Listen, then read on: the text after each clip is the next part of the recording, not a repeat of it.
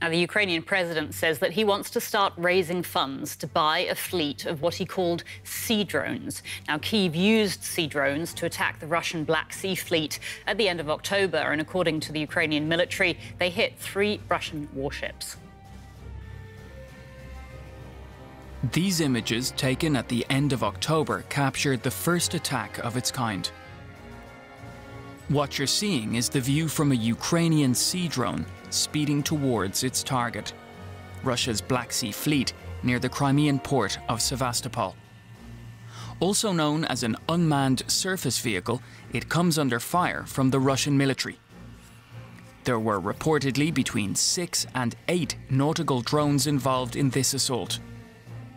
What remains unclear is the damage caused to Russia's fleet. 3 vessels were reportedly hit. According to naval analyst H.I. Sutton, the small vessel was developed by modifying a jet ski. It has an aluminium hull and possibly Russian-designed fuses that detonate a warhead.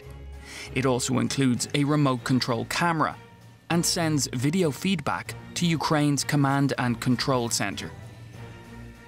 In these images, shot earlier in the attack and under the cover of darkness, it's believed the sea drone captures shots of Moscow's flagship, the Admiral Makarov. Experts agree that these sea drones are extremely cost-effective. They're relatively inexpensive, unmanned, and can cause large amounts of damage.